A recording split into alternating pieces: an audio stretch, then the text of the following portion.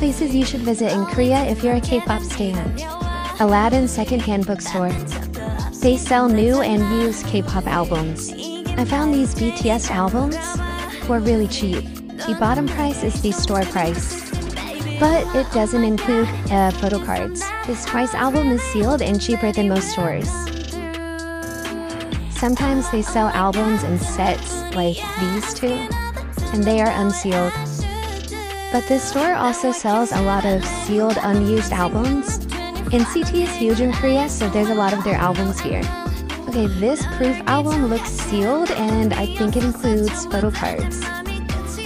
This TXT album has been opened, but I think it has photo cards. It's hard to tell because the text at the bottom gets cut off, but it's really cheap. You can sell your used or new K-pop albums at this store.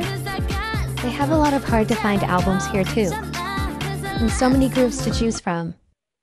Sometimes the photo card and unsealed albums are fan-made, so be careful. But of course, I got this Blue Hour sealed album. It's so cheap, and I love it. I got some New Jeans albums as well, and I got some top loaders at the counter. I really recommend coming to this place if you're in Korea. Let me know if you visit.